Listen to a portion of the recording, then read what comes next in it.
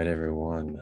Welcome to the Stoa. Hope everyone's having a lovely Sunday. And today is the first session of a four-part series called The Practice Problem. And this is serving as a build-up to the third iteration of the Beyond Self-Discipline course that is starting on September 3rd. This series is going to serve as a way for people to get a sense of the history and theory behind BSD, but more importantly, to get a taste of the practice or meta practice, because BSD is a practice with practicing with practices. And it will be an interactive series, and there will be something for that you'll be practicing week to week if you choose to do so. And we're labeling BSD as an experiment in practical philosophy. And Daniel will go into more in depth with about what practical philosophy means. But it's something that this guy, Pierre Hadot, kind of really started in the academic philosophy, philosophy as a way of life. He argued that modern philosophers are artists of reason, interested in theory, but the ancients, like the Stoics, were artists of life, practical philosophers. And he has a book about Marcus Aurelius, Inner Citadel. Part of the practical philosophy kind of scene is reading about the primary text of the Stoics. And one we're geeking out about right now is Peter Sloterdijk, You Must Change Your Life. So I present this because there's theory behind a lot of the stuff that we're doing, but we're not going to talk much about the theory. We're going to just talk about the minimum viable theory, because practical philosophy is about practice. So that being said, what we're going to do today, we're going to have a presentation for you, and then we're going to move into a more interactive portion near the end. And we'll probably be here for 60 minutes, maybe less, maybe more, we'll see. But that being said, while I fire up the slide, Daniel, is there anything that you would like to set as initial framing? Yeah, I think I just want to highlight something you mentioned, which is we want to focus on practice. And this idea of what is the minimum viable theory so that we actually get practicing is a really important theme in this whole BSD project. So I'm going to share my screen, and Daniel is going to jump into the presentation.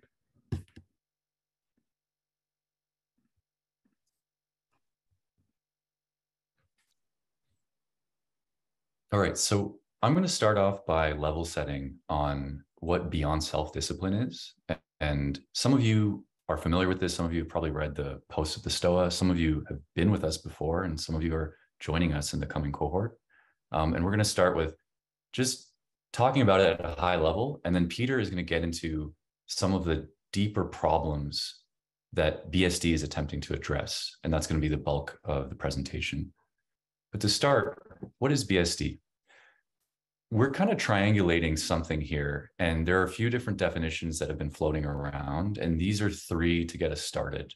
The first is you can think of this as a boot camp for your best self, and bespoke meaning it's going to be catered to the individual because not everybody needs the same thing. Another way to think about it is it's a course about practice, and this idea that Vervaeke brought called the ecology of practices. Like, how do you get all your practices to align together in a harmonized ecology? And then this third definition, which I really like, it's an experiment in practical philosophy. And I'll explain what practical philosophy means. There's two major visions of philosophy. If you look at the history of philosophy, there's this primary division, which I think a lot of people have the intuition for, where on one end you have theoretical philosophers. So this is the contemporary philosophers. When people think about philosophers in academia, you think about these guys, right? The analytical philosophers that are artists of reason, and they traffic in arguments and problems and propositions, and they write like treatises, and they create like intellectual architecture. And then there's this other tradition, which are practical philosophers, which are artists of life. And these are people that traffic in spiritual practices, things that are geared for self-transformation. And a huge influence for us that Peter mentioned is Pierre Hadot, who articulated this dichotomy really clearly. And he argues that if you think of philosophers of antiquity, if you think of the Greeks, they were actually practical philosophers. Like they were embodied people. They were strong. They pursued excellence in all areas of life. They weren't nerds. And so this is one way to think about it. And I really like this quote here, which basically sums it up and sums up the intellectual history here. Oh, yeah. So the most basic divide in the history of philosophy is theory or speculation oriented towards truth. So truth being that central value versus vital practice oriented towards the good. So everything that we've been exploring and everything that Peter's going to talk about next is in this latter branch. And so I'd also like to share our personal history, because I think some of you know this story, but I think this is where you start to realize that this is not just like a fun intellectual exercise for us. This is quite real. And I really love this idea that the personal is universal. So I'm going to walk you through our story here. Depending on how you scope this, this is like a 10-year to 30-year journey. And some of the highlights are in 2013, before I ever met him, Peter was running these mastermind meetings in Toronto. So these were traditional accountability groups where a few guys would get together and they take their word really seriously. They'd say, okay, you know what? I want to get in shape. I'm going to go to the gym 7 days a week. And then they commit to each other. And then that group accountability would get them to practice what they believed was good for them. In 2015, I needed some help. So I went to see Jordan Peterson, and he was my therapist.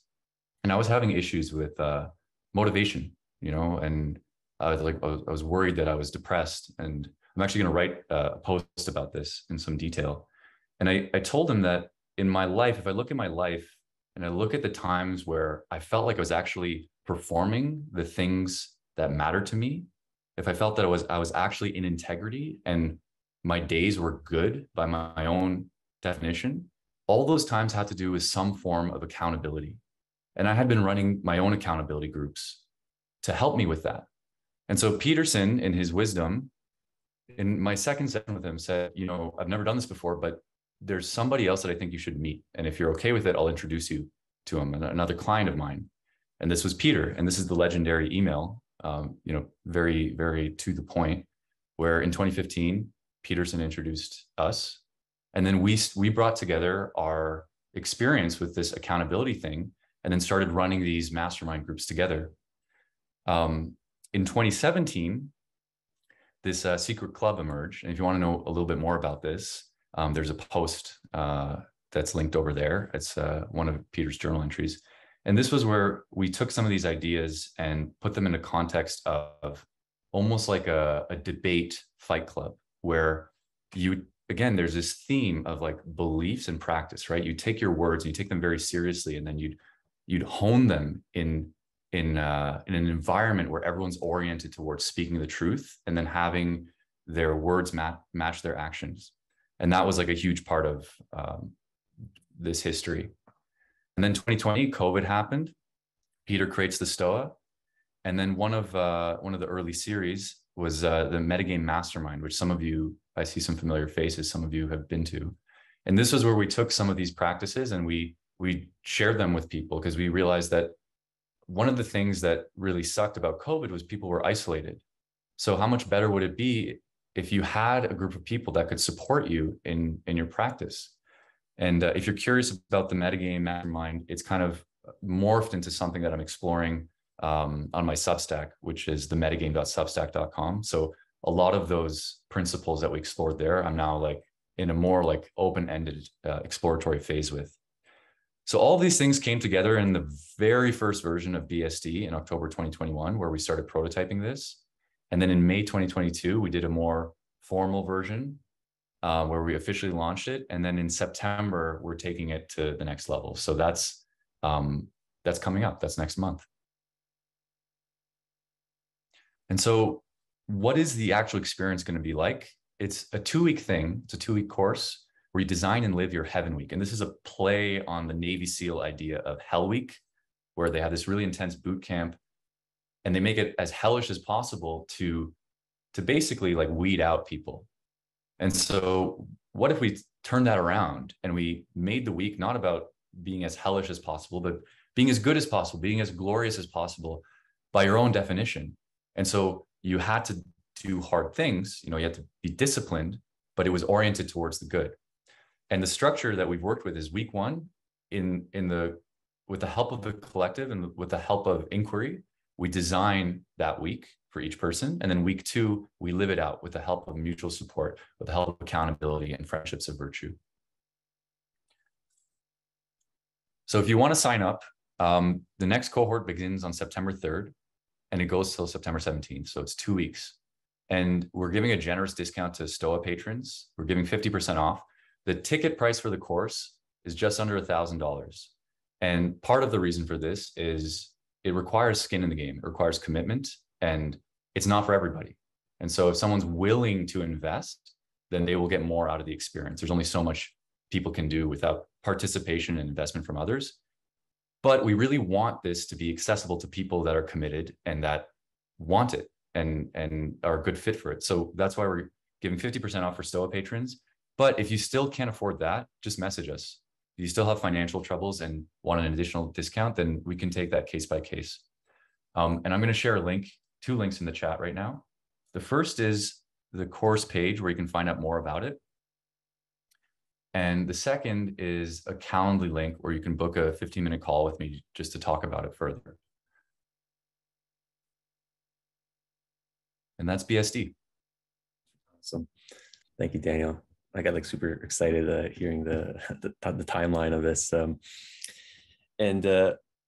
So part of this series, this 4-part series that we're offering for everyone at the STOA is, as I mentioned before, to get people excited about it, get a sense of it, and to actually practice together.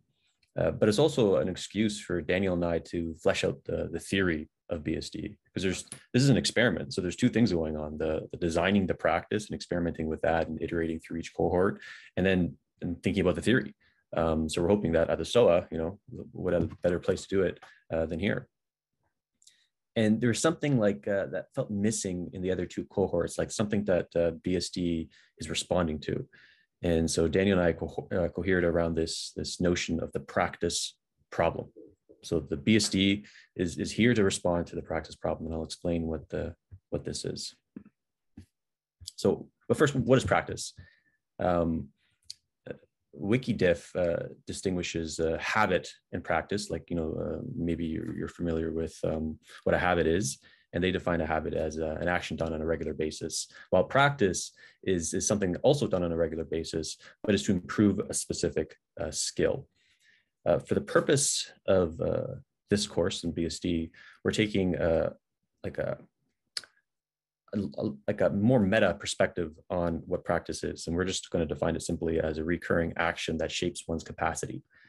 And with this higher kind of order definition, it houses habit as well.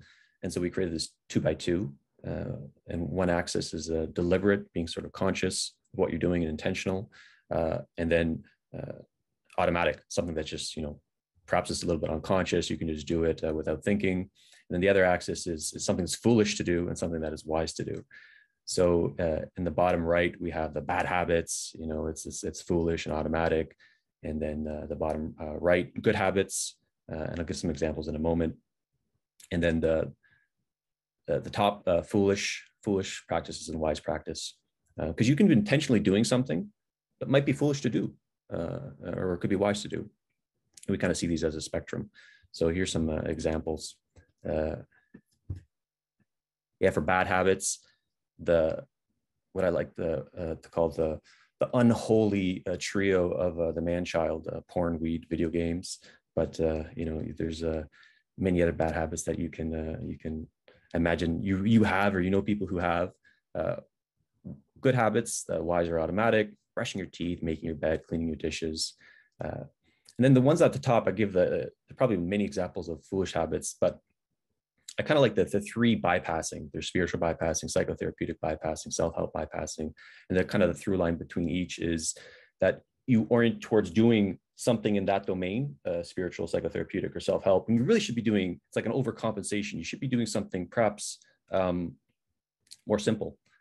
So spiritual bypassing. let's say you're confused about life. Instead of jumping into some intense week-long meditation retreat, maybe you just need to journal, or talk to a friend of virtue, get some advice. And if there's maybe this nebulous emotional issue that you're having, maybe it's not wise to do this intense shadow work retreat where you're like investigating your trauma. Maybe you just need to work out, like for 30 minutes in the morning to get some energy. And then self-help bypassing, like they have all these like goals, like like read 100 books, self-help books to improve your life. Like maybe you just need to like listen to a couple of podcasts on the topic to get the gist of it, and not read all that. So even those intentional, they're improving some skill, they could be foolish. And then what is wise practices? I put a question mark here, because all those things that I mentioned, could be wise in some context. It depends on the person and where you're at. Like, of course, the ones that come to mind are things like meditation, breath work, journaling. But I like smoking a cigar once a week and then philosophizing with myself. And that might be a bad habit for some people, but it feels like it nourishes me a lot. So this is something that should be bespoke and meets the person where they're at. And the idea here, and if you're familiar with John Vervaeke's work, he talks about ecologies of practices, or ecology of practices. And we have an ecology of practices that fall in each one of these quadrants. And the idea is to become conscious of it and move towards these two. So practice problem. Now we got a sense of what practice is and the way we're defining it in the course. What is the practice problem? We purposely are avoiding kind of defining it directly. Daniel and I did our take on our Substacks, and I'm asking a bunch of people in this space, in the Stoa, the wider Stoa family, to do their own definition. But if you want to take a crack of defining what the practice problem is, there's a lot of smart people in this room right now. Please do so. But we see at least 6 or 4 or 5, I should say, aspects of what the practice problem entails. Practicing things you do not want to do is one. So these are the bad habits. Practicing things that are actually foolish to do. So I gave a few examples before, like you could be practicing something that is actually not good for you. Not practicing things that you should do. So, the big 3 is like conscious sleep, working out, fitness, and eating right. That's escapes a lot of people doing those 3. Not knowing what to practice. This is a huge one. And we're going to be having guests throughout the course. And hopefully we're going to bring Nathan Vanderpool, who's doing a survey of all the wisdom practices out there. So it's good to get a download of what to practice. And the Stoa has been doing this in a very kind of a, wild way, but there's a lot of people doing good work who are going to invite on to the Stoa who are having a curriculum on wisdom. But yeah, it's just understand, like, what do I practice? Like, there's so much different traditions out there. There's so much different states we can cultivate. What's the wisest ecology of practice to engender? And then the last one is key. Not having your ecology of practice and or ecologies of practice, and they're slightly different, but we don't have to go into that. Not being in harmony. So it's like you can have an ecology of practice and they're not coordinating with one another. They're frustrating. You can't get it to stick. And we call this the practice soup. So I really like this term, practice soup, and it got inspired from Dave Chapman, who does the Meaningless blog. And this is from his blog post that you can kind of see right here. So I'm going to read this to you. Since the mainstream culture broke down, it is no longer considered important where ideas came from. Everyone says and thinks things like, you have to honor your feelings. All religions point to the same truth. That you have to make your own authentic choices and fight off the mindless messages you get from society. Everyone has their own truth because everyone has their own perspective. Be in the now. Almost no one in the West had ideas like these 100 years ago. Almost no one now realizes that they come from, respectively, psychotherapeutic theory, Hinduism, existentialism, postmodernism, and Buddhism. Almost no one recognizes that if you take such ideas seriously, they are seriously incompatible. So it's like, we hear all these things like, oh, that's cool, it makes me feel good in the moment, and you kind of adopt it in your your ecology of thoughts, but they're not coherent with one another. And this leads to the thought soup. or what Andrew, it's Daniel and I mutual, Andrew Tager, Daniel and I mutual mentor, he calls it the great muddle. People are just confused. And a thought soup leads to a practice soup. And this is really the practice problem. Like people really don't know what to practice in their college of practice. So they're just like, oh, like just taking anything, right? Like, oh, breath work. And everyone's talking about breath work. Let's just do some Wim Hof breath breathing. Like, you know, there's a yoga class open up. Let's do some yoga. You know, I heard it's good for me. Let's do some meditating. I don't know where it's going to lead, but let's do it. I want to look good naked. So let's just hit the gym. All the cool kids at the store are doing some journaling. So let's do some journaling. And, you know, these are like, each one of these are great and they have their place. But if they're not in right relationship with each other and you're not doing it for a wise reason, then they could be out of place. They could be a practice soup. And this is why practical philosophy, if you listen to anyone like John Vervaeke, Pierre Hadot, or mentor Andrew, one of the key practices there is inquiry, whether engaging in inquiry with yourself via a journal or with another via, you know, dialogos, which John Vervaeke calls via dialogos, because inquiry helps give coherency in the thought soup, which in turn gives coherency with the practice soup. And so you have, it's kind of like the glue we see with all the other practices. So what is this? Yeah, so I'll pause there and Daniel will have an exercise for us. Yeah, so one step, you know, one rep of inquiry is to just ask what's in your practice soup. You know, what sort of ingredients are you cooking with? And so I'm going to prompt you guys, if you can just write whatever the answer to this is in the chat, so we can get a sense of what people are dealing with. One way to think about it is, what are different practices, routines, or habits that you do, like you currently do, you've tried to do unsuccessfully, or you think you should do? There's like some ideal future state where, you know, I'm meditating every day or whatever it is. Just informally write them down in the chat, and let's see what everyone's dealing with.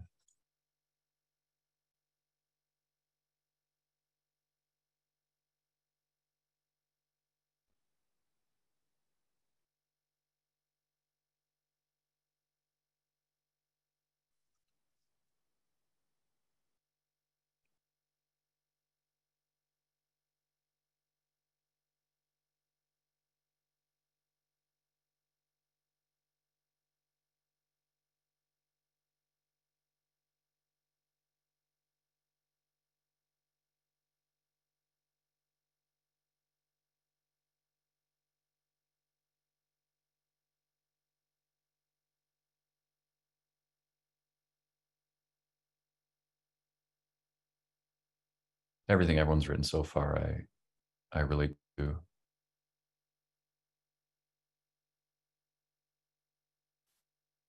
Reading's a big one. People feel like they don't read enough.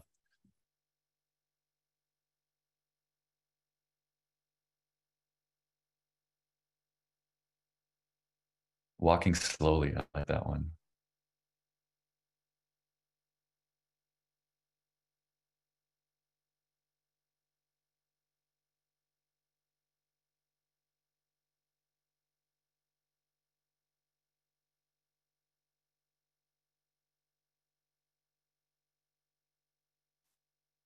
Yeah, for me, really big ones that they've always just been there, and I've never really got them to stick, but I just feel like I should do them, have been breath work and visualization. Like I always hear people say visualization really helps, like keep them focused, but I've just like never been able to get that one to stick. And breath work, I don't know why I like resist that so much. Before I hand it back to Peter, just one thing, like looking at this, you get the sense that there's a lot that you could be doing. And all these things sound really good. Like on the surface of them, they sound like if anyone did them, they would be good for them. But there's a trade-off. There's only so many hours in the day. You only have so much willpower. You only have so much vitality to install these new practices. And having this like the lack of clarity about which ones are the most wise for you right now makes that whole process really, really hard.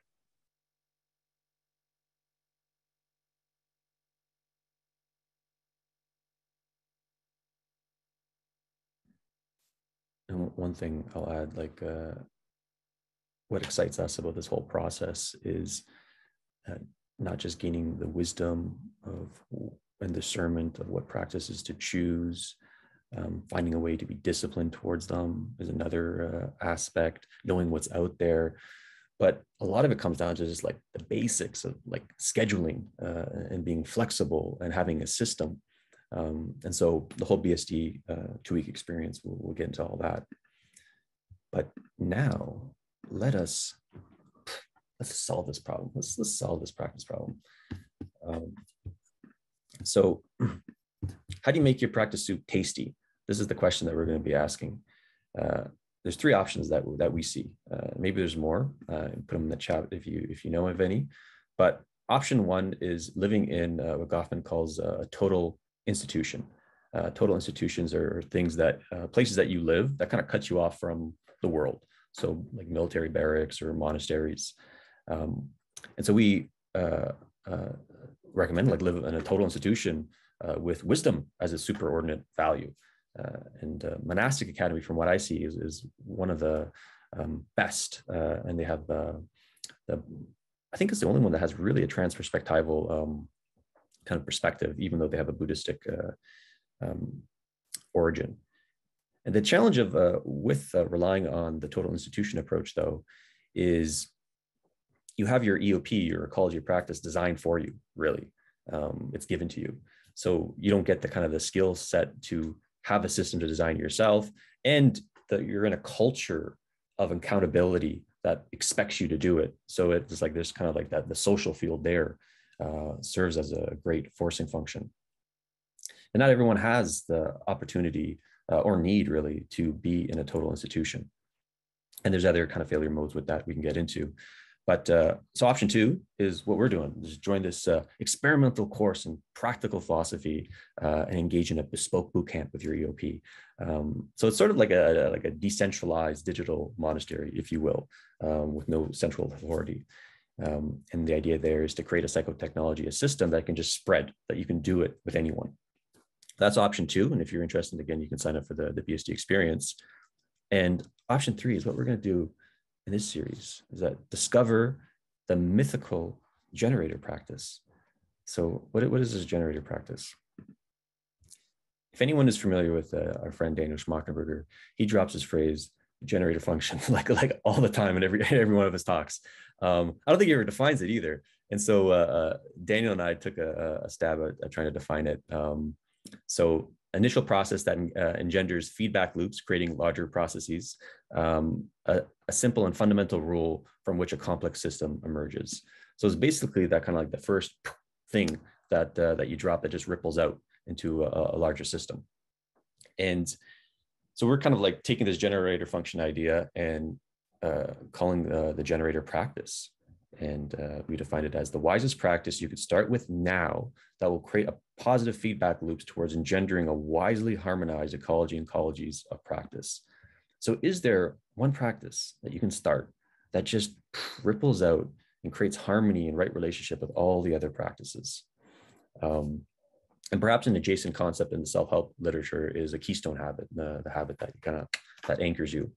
So yeah, is this generator practice a thing? Like, what is it? And we got some assumptions and guesses. The generator practice may be a myth, but let's pretend it's real for the purpose of this series. The first practice you pick, because you'll be picking a practice today, and then if you choose and be held accountable to it for the next 4 weeks, and you can change each week. But the first practice you pick, your first guess, will probably not be the generator practice. The generator practice will be different for each person, and the generator practice will lead to another practice, then another practice, then another practice. And the phrase that we like to use in BSD is the best practice is the one that gets you the next. And the last assumption, I guess, is I sense you already know what this is. Danny, I sense you might want to add something to this. Is there anything you want to jump in with? Yeah, I think one way to think about this is there something that if you committed to doing, you know that a bunch of other things in your life would just fall into place. And if you just focus on that one thing, the highest priority thing, it just unlocks the rest. And trust your instincts on that. Mm-hmm. And one thing I wanted to add too, with these three options, besides maybe the third one, the first two involve people, other people. So being in a relationship is a practice. Okay, so take 5 minutes now and write down all the practices you are called to do on a daily basis. So something that you can envision yourself doing, one thing that you can be doing from starting tomorrow to next Sunday. And then once you have them all down, sense, all you're called to do and sense what is wise to do. So those are the two kind of aspects there. Then once you have that down, sense into the one that you're most called to do. And just really just trust your intuition here. You don't engage in like system two thinking, just kind of trust your intuition. And there's some possible practices that we listed on the side. So I'll put 5 minutes on the clock and feel free to write that down. If you have any questions, you can do the raise hand icon or put in the chat. All right, so feel free to take a couple more seconds to finish up the list and kind of sense into one that is that feels the most wise to do, or the one you're most called to do. And Dana, do you have any kind of thoughts, or would you like to share your generator practice? Yeah. Before I share my practice though, and before we hear from anyone really, I just want to make a quick note on how to think about examples, like other people's examples. You already saw a few times Peter mentioned trust your intuition. I said trust your instincts, that kind of thing. You might have like an instinct for what might be good for you, and then you hear somebody else's like super cool practice, and then next thing you know, you're like, oh, maybe I should do that. Pay close attention to that moment. You know, if you get enamored by somebody else's like really interesting practice, trust your intuition about whether or not that's wise. And this kind of comes back to the practice soup thing. It's so easy to outsource these decisions about what we should do to like, I don't know, the latest book or podcast or like the two Stoics. So before I share my example, just that's I kind of wanted to tell everyone that. And yeah, for me, I was thinking about this in the last few days, and at first I thought it might be like exercise, because I find whenever I have some sort of like physical intensity in my day, like everything else feels a lot easier. And that's usually what I'd go to. I'd go to like physical training every day. But this week I felt more called to do what I'm calling my daemon appointment. So basically, first thing in the morning, I want to show up for 2 hours to meet with the daemon or the muse, that source of creative, vital inspiration that we all potentially have access to. And the idea is, if I am disciplined in showing up to that appointment, some of the time, the daemon or the muse will also visit me. And to me, the way this appointment looks is first thing in the morning, just writing for 2 hours. Writing is kind of the way I get into it. And writing is a bit different from journaling. Journaling is a little bit more about myself. Writing is about like discovering some frontier. So that's what I'm going to commit to for the next week. And for myself, mine's going to be quite simple. I just want to wake up at 6 a.m. for the week. I feel like that's going to like have a positive cascading effect. Because in the summer, you know, like the being more social, going to the family cottage more, drinking more, it's going to disrupts it. And I need to get back some rhythm, and waking up early at the same time does that for me often. So what we're going to do now, actually, you know what? Let's feel free to pop in the chat if you're called. What maybe 1 or 2 or 3 of your practices are. Maybe just the one that you feel most called to commit to for the week, if you're going to engage in this accountability system exercise with us. So just pop that in the chat and we can have a collective read. And seeing one might change your mind, or might invoke some ideas.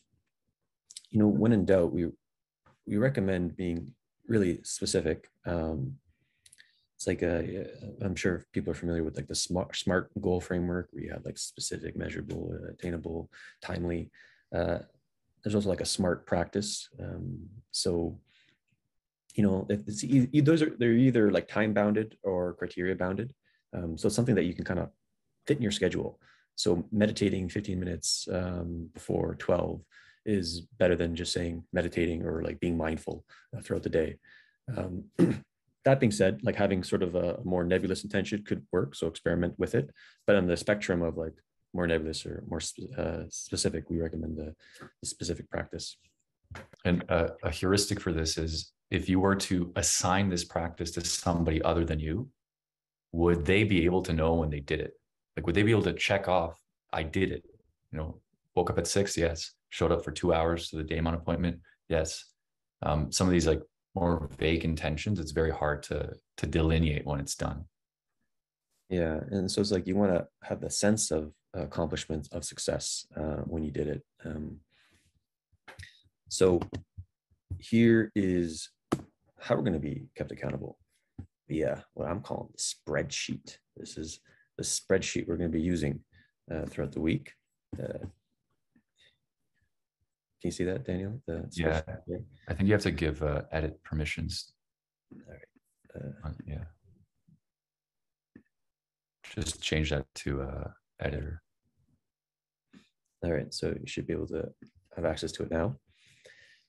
And yeah, find week by week, we're going to add new tabs. So this is week 1. And pick one practice. Find some real estate. Daniel just added his name and put the practice down. And then you can put notes on this section right here. And basically, like if I wake up at 6 a.m., I'm just going to click, these during the day. And it's be kind of cool because I'm going to post this on the STOA Substack too. So people who couldn't make it live can add it as well. So it's going to be kind of wild. So we'll see the whole STOA village. What are they practicing? And are they doing it? And it's okay if you don't do it because maybe this is not the right practice for you, but give it a good try, like give it a good effort, see if it, how it resonates with you throughout the week. And then next week, if you want to do a different practice, you can try a different practice or you can modify. So the best practice is the one that gets you the next. And so we're here to experiment. And then next week, we're going to, if you'd like to show up again, we're going to have, conversations and connections about, how the practice went and how your week went and stuff like that. So let's take a moment and populate this. So keep adding your practice intention and maybe have any notes. I'll just riff on a few things that are coming up for me.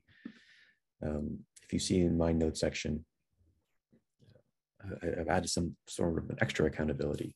And this is something that we do in the program as well with the people who sign up in the cohort. But here's an idea. If you want to have an extra form of accountability, message someone that a friend of virtue, and say, hey, I'm doing this weird thing at this weird place called the STOA, and I want you to hold me accountable, lovingly accountable to something.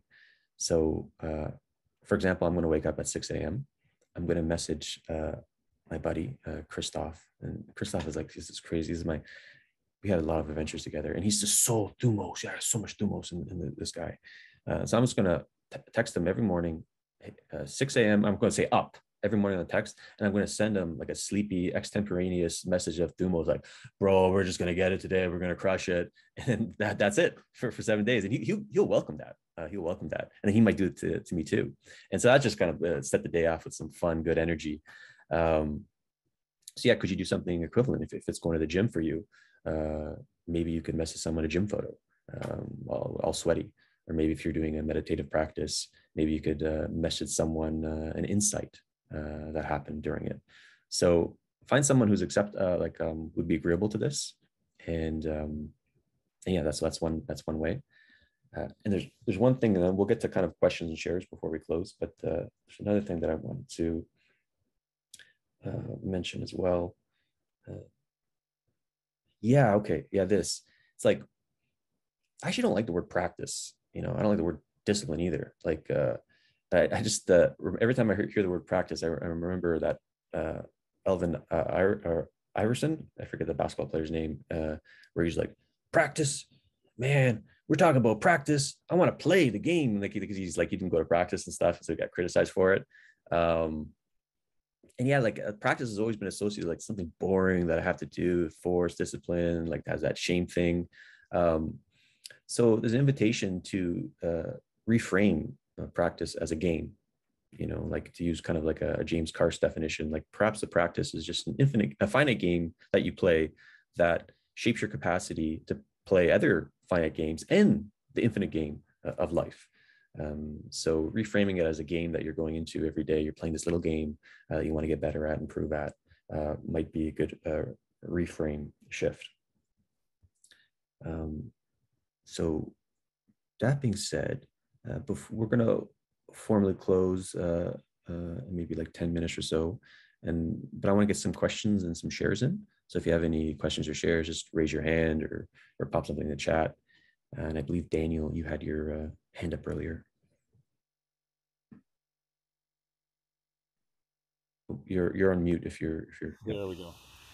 Thank you, Peter. Thank you, Daniel. I was wondering how you felt about something that I picked up from Gretchen Rubin, who's giving advice on how to change habits and so on, where if you set yourself a bar, like I'm going to do this every day of the week, you're almost setting yourself up to fail because there's going to be something that's going to happen that's going to derail you. And she suggests that you plan to fail. So, for example, in the spreadsheet, I gave myself permission to not make my midnight sleeping deadline, to miss it by an hour two times. I may not do it, but it may happen. And that way, the objective isn't lost to the second I go to bed at 10 minutes after midnight. I don't know if that works against what you're trying to do here, or would that be synergistic with what you're doing?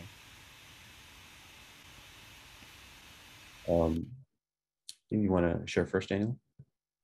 Yeah, I think the short answer is it is synergistic.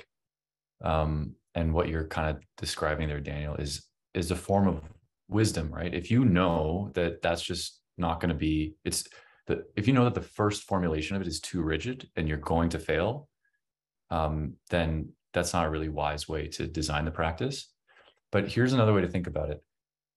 I'm personally happy to do something very rigid for a shorter period of time. So if I'm going to do 7 weeks where like, if I'm a minute past, my bedtime, that's considered a failure, or 7 days, sorry, if I do that, that's an easier thing for me to get behind.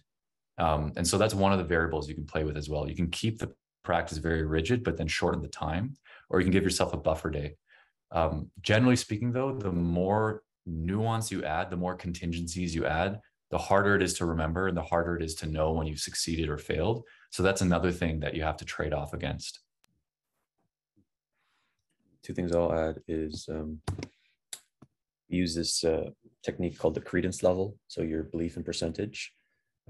So you can do this as an option in the notes section. So feel into the practice that you chose, and what is your belief that you'll get every day you'll do it, and put a percentage down. If it's something easy, like, floss one tooth, which is what BJ Fogg recommends, and tiny habits to get like a flossing habit in. Yeah, I think that's like pretty 100%. You just got to floss one tooth and then you're done. And maybe you'll stay there to floss the others. But if something's more difficult, like 30 minutes working out, and then you haven't worked out in a couple months, you might have a lot of resistance to that. So that might like hover around, 60 to 70%. And so it's good to feedback, like kind of like what your initial sense is, and then what actually happens. And Sebastian Marshall, who came to the Stoa, and he's the guy that created ultra working, he always aims for 70% success in everything he does. And he feels like that's a good number. And so, try to do 100, obviously, that's what we're here for. Give it a good college try. And that week and that kind of that thing that just Daniel said, like just knowing you're doing it for a week, and then you can just say, let it go. Right? That kind of helps with the getting the 100% down. But yeah, if you get 70, if you get 60, great. That's just feedback. No failure, only feedback here.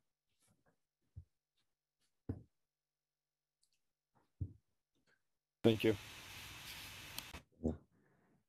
And yeah, so if any like questions or just shares, anything that came up for you listening to any of this, like maybe some of the framing tickled you, or you have any doubt energy emerging, just feel free to bring it into the space. We're going to be here for 4 weeks together.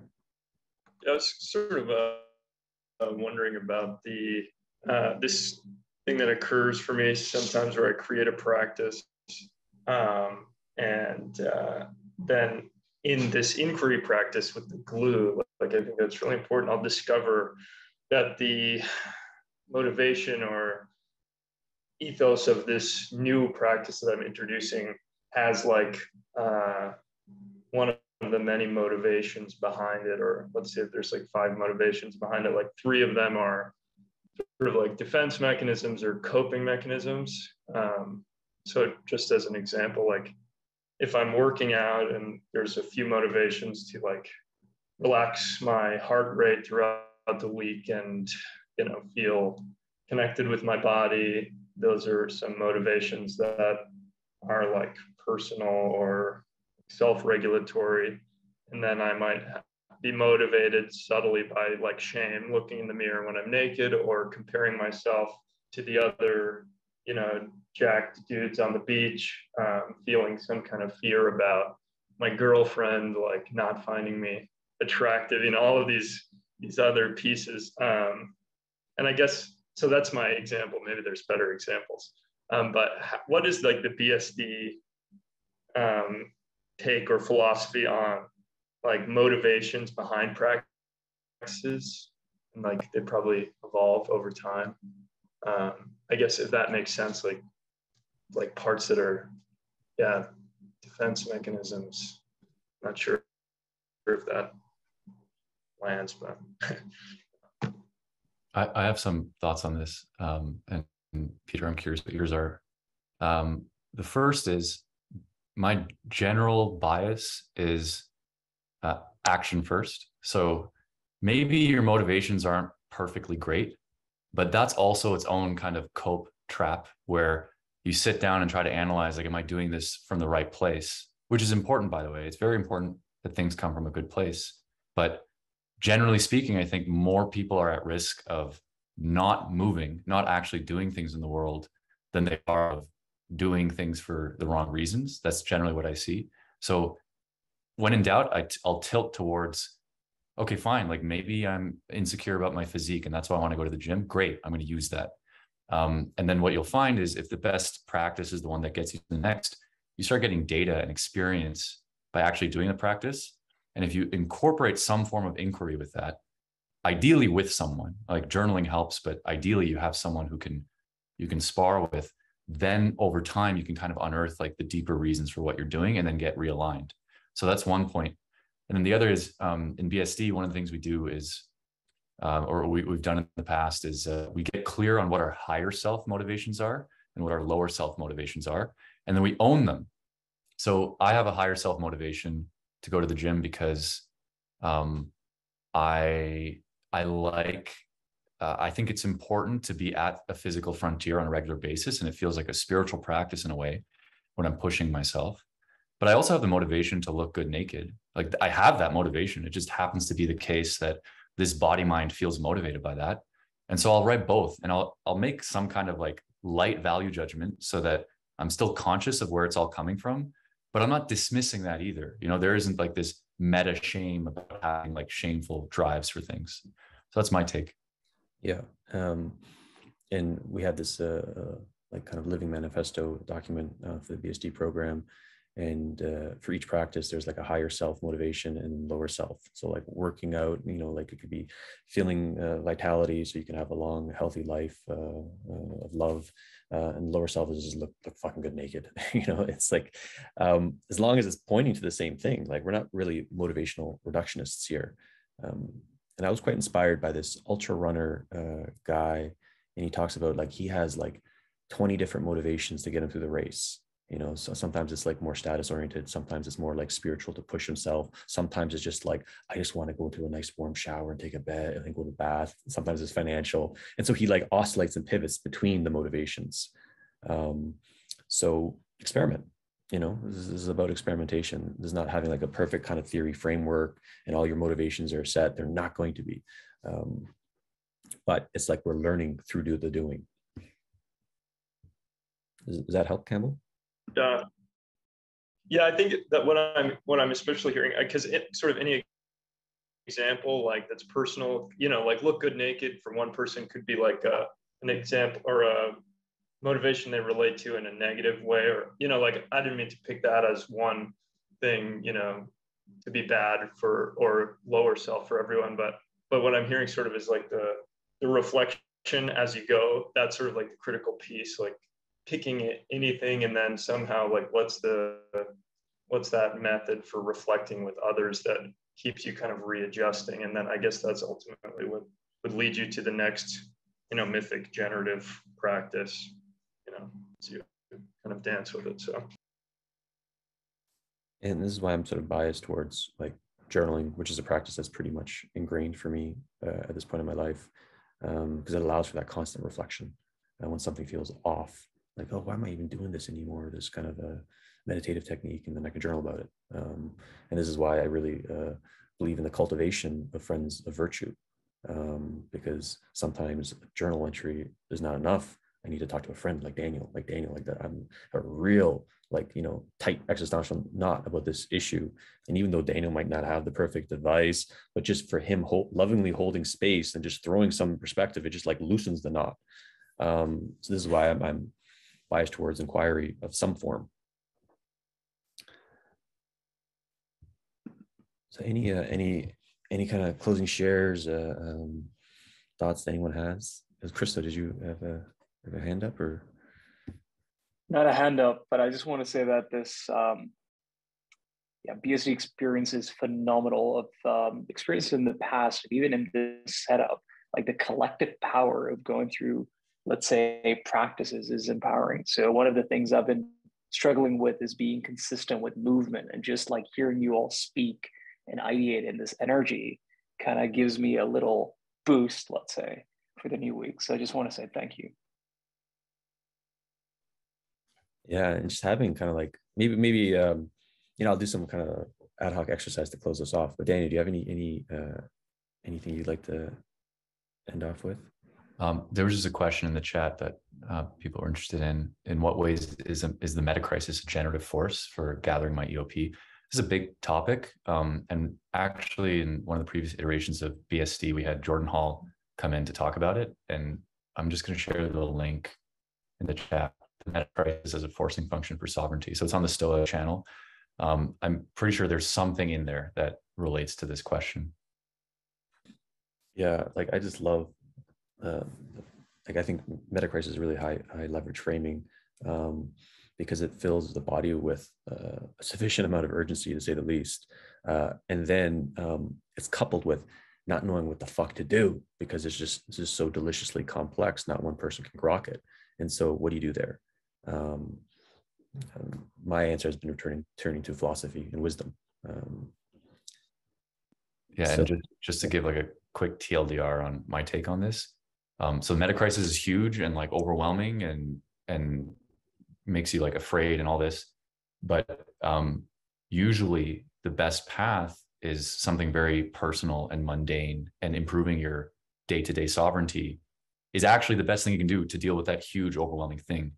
And sometimes we forget that. So improving your integrity, being able to like show up on time for things, having a good relationship between your words and your actions, all of those, they seem basic, but they are the nuts and bolts of solving anything. So I think that's what you'll see more of that in that presentation.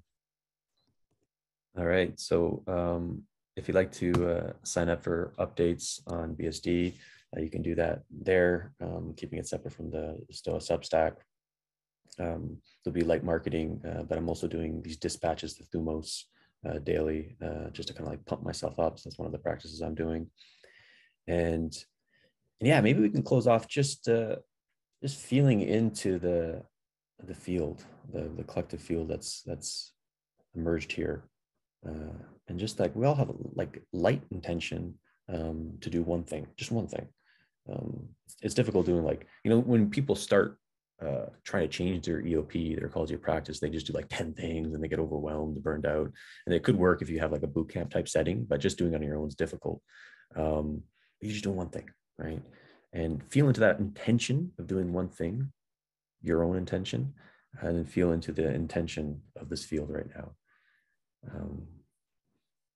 And not all of us might do the practices, but there's something there with being inspired and motivated by people, being oriented towards the good, true, and beautiful, and cultivating a wiser life.